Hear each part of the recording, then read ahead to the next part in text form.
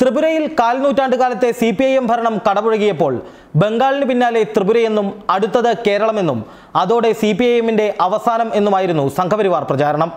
എന്നാൽ വൻ സ്വീകാര്യത നേടി മുന്നേറിക്കൊണ്ടിരിക്കുന്ന മഹാരാഷ്ട്രയിലെ കർഷക സമരം CPIM തളരില്ല എന്നതിൻ്റെ വ്യക്തമായ സൂചനയാണ്. രാജസ്ഥാൻ, തെലങ്കാന, തമിഴ്നാട് എന്നീ സംസ്ഥാനങ്ങളിലും CPIM ചൂടുറപ്പിക്കുന്നതോടെ ദേശീയ തലത്തിൽ ഇടതുബദലിന് കരുത്തേകുമെന്ന് ഉറപ്പാണ്.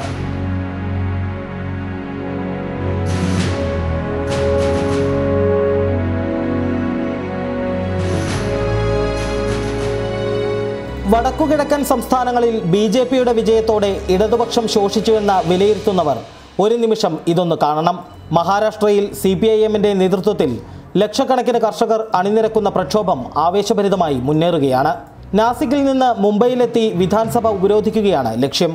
2017 ഒക്ടോബർ 31 മുമ്പ് കാർഷിക കടം എഴുതി തള്ളുമെന്ന ഫട്നാവിസ് സർക്കാരിന്റെ വാഗ്ദാനം പാലിക്കാത്തതിനെ തുടർന്നാണ് മാർച്ച് 6-ന് CPIM പ്രക്ഷോഭം ആരംഭിച്ചത്. ഓരോ ദിവസം കഴിയുമ്പോഴും പ്രാതിനിധ്യം വർദ്ധിച്ചുകൊണ്ടിരിക്കുന്നത് മഹാരാഷ്ട്രയിൽ ബലപ്പെടുന്ന ഇടതുപക്ഷത്തെ വരച്ചിടുന്നു.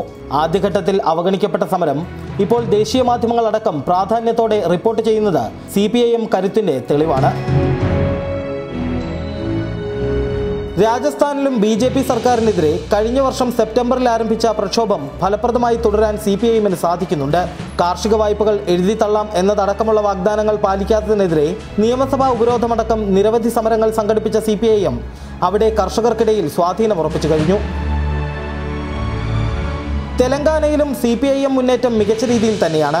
ദളിതരും ആദിവാസികളും അടങ്ങുന്ന പാവപ്പെട്ടവന് സാമൂഹ്യനീതി ആവശ്യപ്പെട്ട് കഴിഞ്ഞ വർഷം തെലങ്കാനയിൽ സംഘടിപ്പിച്ച മഹാജന പദയാത്ര വൻ വിജയമായിരുന്നു. 5 മാസം കൊണ്ട് 4000 കിലോമീറ്റർ പിന്നിട്ട യാത്ര അടിസ്ഥാന ജനവിഭാഗങ്ങൾക്കിടയിൽ വേരോട്ടമുണ്ടാക്കിയിട്ടുണ്ട്. BJPയുടെ ഭീഷണിയെ വെല്ലുവിളിച്ച് പിണറായി വിജയൻ പരിപാടിയിൽ പങ്കെടുത്തതും ശ്രദ്ധേയമായിരുന്നു. ത്രിപുരയിലെ സംഘപരിവാർ അക്രമങ്ങൾക്കെതിരെ സംസ്ഥാനത്തൊട്ടാകെ പ്രക്ഷോഭം സംഘടിപ്പിച്ചും CPIM തെലങ്കാനയിൽ കരുത്തുകാട്ടി.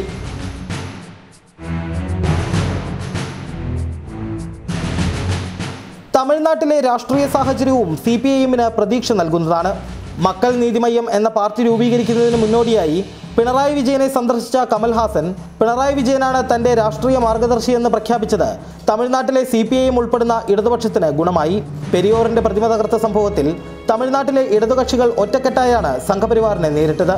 DMK നേതാവ് സ്റ്റാലിനും കമൽഹാസനോട് അനുഭാവം പ്രകടിപ്പിക്കുന്നത് ഇടതുപക്ഷത്തിന്റെ വളർച്ചയ്ക്ക് സഹായകമാകും. സംഘപരിവാർ മുന്നേറ്റത്തെ പ്രതിരോധിക്കാനുതകുന്ന രാഷ്ട്രീയ സമവാക്യങ്ങൾ പല സംസ്ഥാനങ്ങളിലും നടപ്പാക്കാനുള്ള കരുത്ത് നേടാൻ CPIMും മറ്റ് ഇടതുകക്ഷികളും ശ്രമിക്കുന്നുണ്ട്. ഇത് വിജയിക്കുകയും ഇടതുപക്ഷ സംഘടനകൾ ഒറ്റക്കെട്ടാവുകയും ചെയ്താൽ പല സംസ്ഥാനങ്ങളിലും സംഘപരിവാറിനെ നേരിടാനുള്ള ഫലപ്രദമായ മുന്നണി സംവിധാനമാകും അത്. Political desk, Marunadan Malayali.